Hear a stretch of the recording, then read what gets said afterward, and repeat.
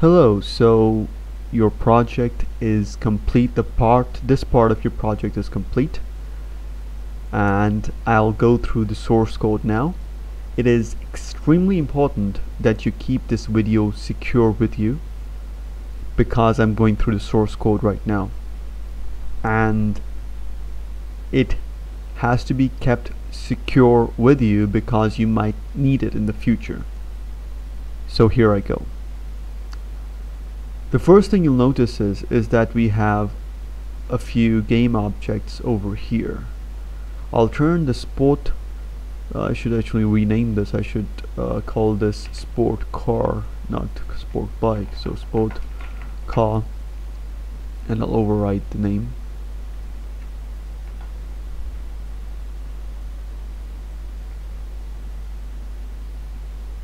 Okay, so if you take a look at these prefabs, these are basically prefabs which I've used, and these are like assets that are for Unity. There are 3 cars or 3 vehicles, and all those vehicles have a car controller script. I'll turn all 3 of them on right now. So these are all 3. I'll go and I'll explain each and every one individually. If you take a look at the car controller script, it has a rigid body variable for the back tire and the front tire. I'll go over those in a second. First, I'll open Visual Studio and I'll tell you how they're working.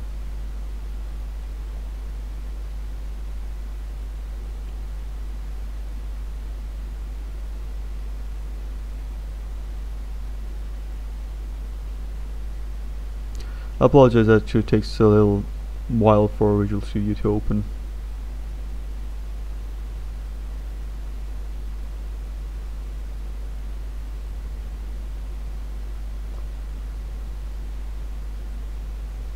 Okay, your car is being handled by 27 lines of code.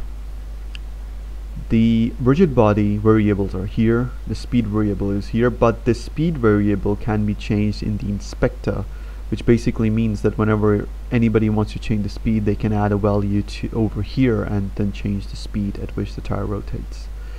This is an update function which is checking for input, the horizontal input, which is left and right. In the fixed update, we are actually adding torque to the tires, and that's it. That is the entire code for handling the rotation of the tires. Once we go back into any of the prefabs, you'll see that each and every one of the body parts is separate. So you've got car, body, head, you've got front tire and back tire. The front tire and back tire have got a circle collider, and they've got a rigid body. The rigid body 2D is dynamic, and it has a no friction physics material, or basically it is called tire friction, but it basically has almost a zero friction. It has zero bounciness, but almost zero friction, near to zero friction.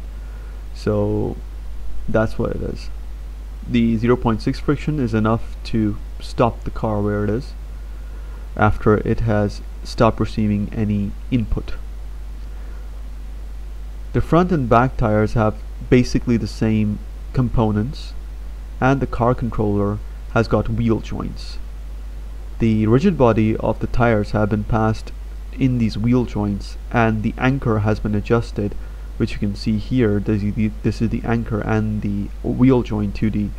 It's directly, almost in the middle of the tires, and that's the reason why we have the suspension functions that you see in your game. So if I hit play, you'll see that there's this slight springiness in the game. This is the wheel joints that is doing it. So each and every car has a different function. Some cars are faster, some cars are not very good at climbing. This car is very good at actually taking slopes, but it is not that good at climbing slopes. So we've also got the bike, which was required. I hit play, and you'll see that the bike will also bounce. It is slightly more efficient at taking slopes, but it is also slower. So that's the difference. So if you take a look at the car, it was struggling to climb, but this can climb easily. However, it's also slightly, you can say slightly slower than the cop car. And then you have the sports car, which is this. And all of these have the same functions, that's just that the behavior is different. So the car is actually pretty efficient. The problem is that when the user selects this, he'll have to manage his or her jump, because if the jump is incorrect, then the nose of the car will hit the ground and the car will flip. So the user has to actually put a little bit of effort into making this car work. So you can see that the nose hit and the wheels nearly came off. They'll never come off though, but that's the effect that we're trying to achieve. So I hope this explains the source code, and please let me know what you want next. If you want the UI next, we'll do the UI next. If you want the levels next, we'll do the levels next. And that's what we're going to do.